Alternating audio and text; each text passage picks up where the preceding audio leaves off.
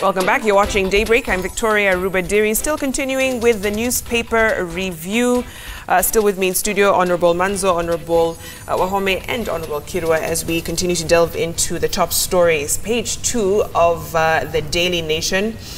The Attorney General and the IG of Police, Boinnet, sued over police killings. 22 women claiming to have lost their sons or husbands through extrajudicial killings in Nairobi.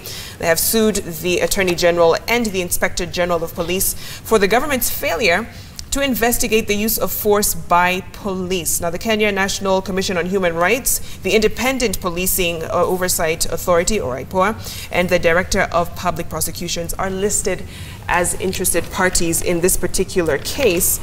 Many of the killings happened, according to this particular case, under the guise of counterterrorism measures being taken in Mombasa particularly. In a Transparency International report last year, they found that Kenya topped the list of African countries with extrajudicial killings. What do you make of this very serious case that's come up against the AG and the IG police? You know, first and foremost, the police job is a big risk, and if you are a police officer and you have been investigating or following up possible terrorists who are likely to attack a certain destination, like the way you remember recently we had in Westlands, you know, the supermarket which was raided, and very many Kenyans were executed by, you know, these terrorists. It means a policeman who is going to confront a terrorist, either the policeman loses his life or the terrorist loses his life. And it is whoever shoots first. Mm-hmm. So in a situation like that, and fighting terrorism is a very tricky one, is a tricky situation. And the moment your child was involved in terrorism, you definitely know in one way or another. And if now they lose their life to police, because police must have a lot of information, then you turn the tables and go and sue the police. So I think we need a balance, so that we are also forgetting a lot of police die on the line of duty, get injured, and no one ever compensates them or ever follows up what happens with their families. So we need to have a balance, and you know, each case, I'm sure, will be dealt on its own merit.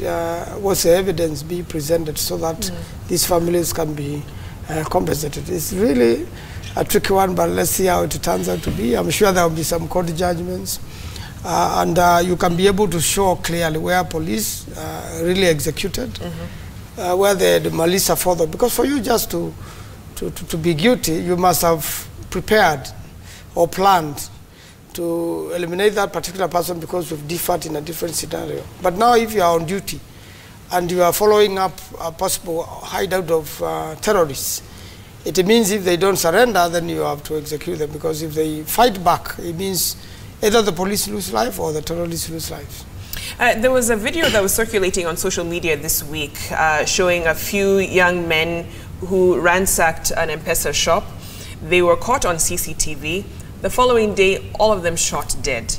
Now, a lot of people were asking, what was the process to lead to their killing? Okay, they committed a crime, but we needed to see some procedure to then lead to the action that happened. And this happens to be a lot of the action that police take when it comes to young men. A lot of the filings in this particular case found that the men were between the ages of 15 and 35. So, relatively young men involved in these extrajudicial killings. But what do you make of this case and such reports whenever we see young men just shot on Nairobi streets or anywhere else in the country for that matter? Okay, first I want to say that extrajudicial killings are not acceptable at our laws.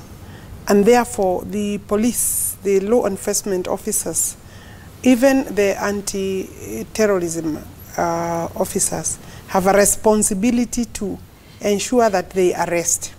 Indeed, the permission they have in terms of using the bullet is only, they can only shoot, you know, in a manner that may kill if their life is threatened. The second way that they are allowed to shoot is to actually shoot to maim, to disassemble, you know, to kind of, you know, disarm the person even if they were armed. Of course, sometimes it is also very tricky because these boys are also training themselves. I don't know how they get this. They are very good. Some of them are good shooters. But I think the police should be ahead in terms of how they can be able to cause arrest and ambush them without necessarily killing them. Either they are frustrated in their jobs, I don't know, or that there is a way that we are allowing that to happen, and as a country we are not following that to find out why did you kill, like you're asking. You know, they were caught on camera. It means the identities were almost very clear, so they should have told us that we couldn't arrest them, or they would be actually being put to task to show why they killed. And I think that still happens. And we have seen police officers actually being taken to court for using their guns recklessly. And we must continue to encourage that they really use the gun, you know, properly, responsibly, and the first option is not to kill. Right. As a country, we cannot accept that the first option is to kill, because you can imagine the number of police officers who are handling the guns, and that it becomes a free-for-all. They can shoot and kill whenever a crime has occurred somewhere. That cannot be the way to deal with the criminals. But of course, sometimes these reports from our, you say this is a report by. Sometimes the standards they use to gauge Kenyans is not the standards that could, the climate and the environment are different. They might using American standards, to kind of, because they say America is number this, Kenya is, I mean, look at where we are in terms of the country. So we should copy from the best, but I think sometimes we need to question what kind of standards we are using. I think in Africa we still have problems in terms of crimes and the way we handle crimes. Even our training for officers is very short, and continuous training also is not there. Finally, in terms of filing the cases in court, we established the IPOA. Right. And I want to say that as a government agency, they have been doing excellent work. Independent Police Oversight Authority, in terms of investigating and following police complaints against the police officer, and especially where they have used arms. I think so far their reports, because I was sitting last term of Parliament in the National Coordination and the National Security Committee, Parliamentary Committee, and the reports we were getting every year from IPOA were excellent, and basically they have started very well, and the police don't like them. You can be sure many times they came before the office of the police department came before us, and the Ministry of Internal Security was always complaining about how IPOA is doing their work. Yeah. Of course, they are not supposed to sleep in the same bed, because they are supposed to oversight them. So I think that it is important that the complainants also know they can file a report there for investigation, because as a crime, first you need to show in court that the police used the guns irresponsibly and recklessly.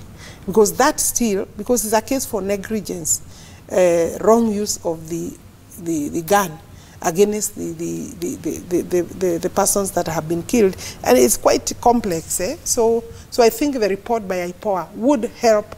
But many times, of course, the Attorney General has actually, because you'll find that after they kill them, there is no audit, there is no forensic evidence collected to be able to show this is how we did it and why we did it.